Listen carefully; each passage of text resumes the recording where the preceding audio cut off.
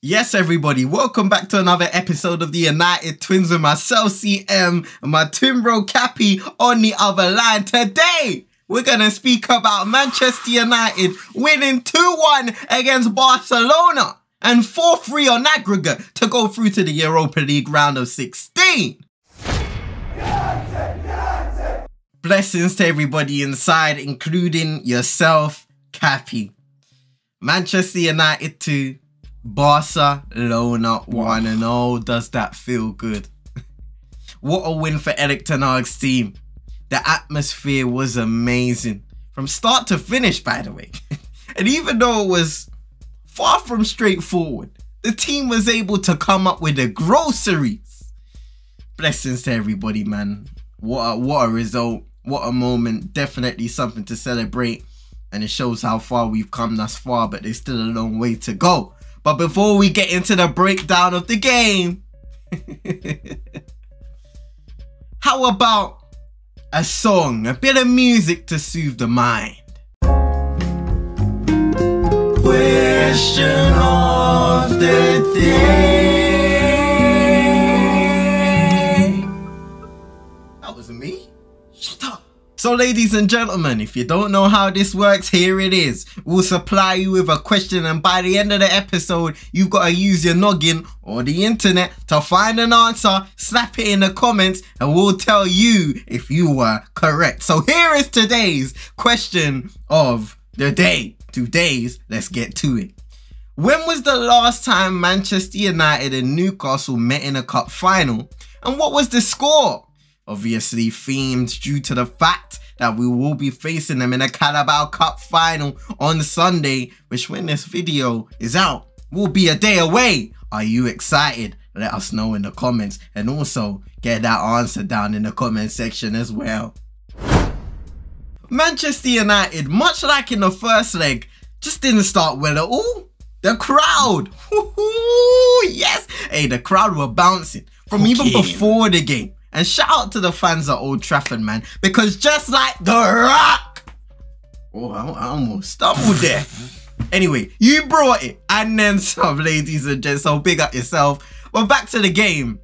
Just looking at that Barcelona lineup, it seemed like they wanted to pack the midfield and close down the spaces available to Manchester United in possession, and it worked.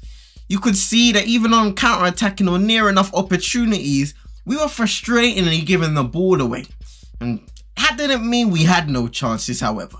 I think our best of the half came when Bruno was played in by Casemiro. A little bit of an awkward angle, but a lot of space to run into. And as Bruno shoots to what looked like a far post shot, Ter Stegen was able to save with his feet. This is where the moment of confusion and frustration sets in.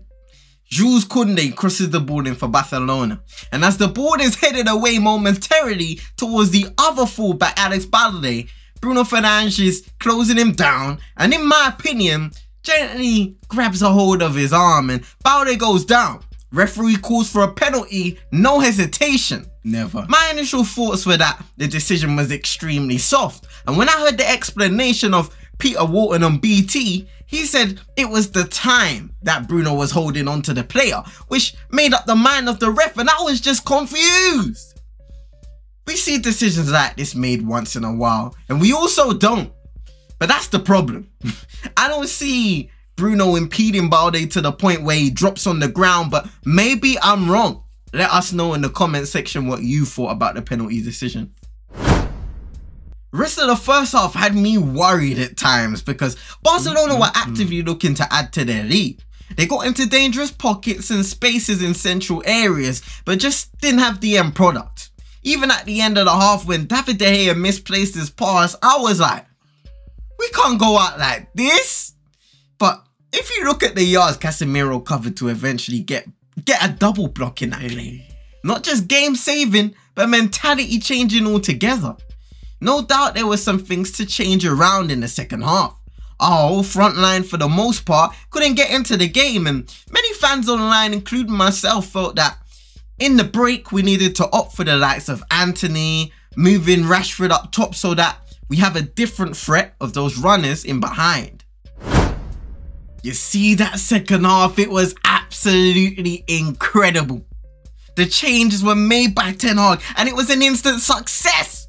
Only a couple minutes in, Bruno slaps a pass into the boots of Fred, who from just inside the box strikes the ball with his right foot into the back of the net. The crowd erupted and that was exactly what was needed. I feared that the atmosphere had gone flat because of the way everything was going. So to get the equalising goal in the opening stages of the second half was amazing. It was an amazing thing to witness. The Red Devils were alive and well.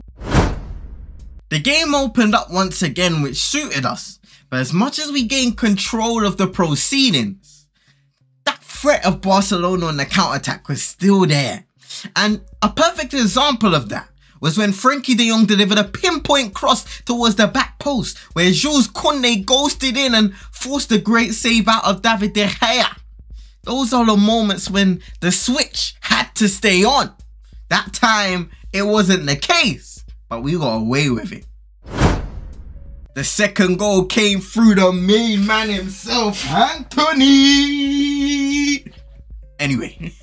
Bright play by Luke Shaw, first to keep the ball in play and backheel it into the direction of Bruno Fernandes. He then outstrips Rafinha for the ball and slides it into the substitute Alejandro Blonnacho. A couple of attempts and blocks later, it perfectly rolls out to our Brazilian fidget spinner who calmly side foots the ball past Ter Stegen once again. Just listen to the crowd.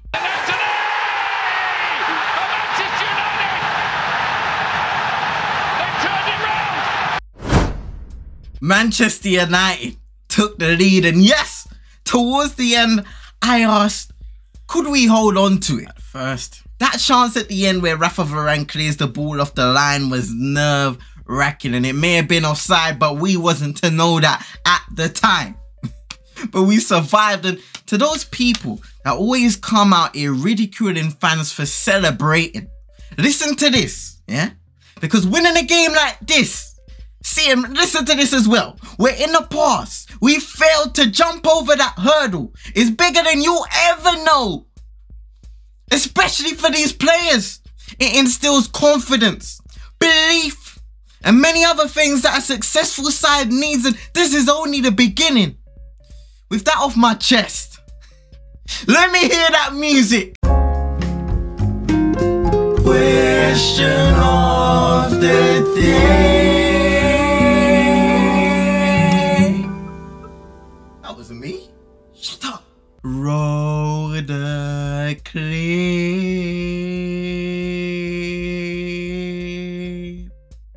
When was the last time Manchester United and Newcastle met in a cup final?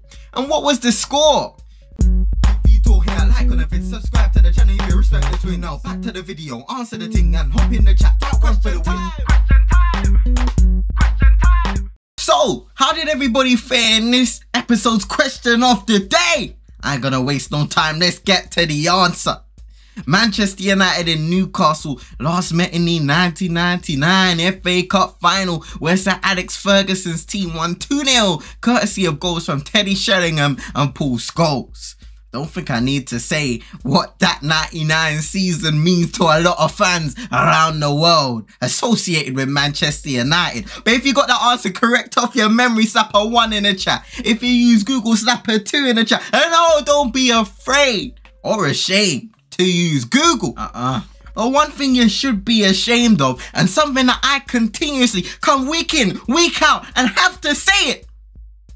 If you didn't even attempt to answer that question, considering that everybody has a phone, everybody has a tablet, everybody has a computer, and you still decided to reach this stage of the episode and you have nothing to give. Listen, ladies and gentlemen, I'm usually easy to change my attitude, but please, okay, just answer the question. Next episode, how hard is it? All you have to do is type in what happened to this, what happened to that, who was this, who was that, and find the answer. Anyway, ladies and gentlemen, look, thank you for watching the end of the episode, you know. me and CM, we appreciate you a lot. I can't lie, we appreciate you. Big game ahead. Big game ahead on Sunday. Carabao Cup final against Newcastle. You thought that Barcelona game and win was big. You know, some people may be laughing at us and joking, but this game is massive. It means a lot to the fans and it means a lot to the players, and it could mean a lot to the players and the manager as well. And it will mean a lot to the Newcastle fans and players also. So both teams are going to have to bring their all. I know Newcastle probably will, and Manchester United, I'm confident that we will too. So let's support the lads. Let's go into this cup final. Come on, United. CM is going to be there for the Stay United watch along live from 4:15 GMT. So be there or be square. Don't miss it, ladies and gentlemen. Be sure to hit a like on the video. Subscribe if you're new. Share to your friends and frenemies. And until the next time, we'll see you lot sinners.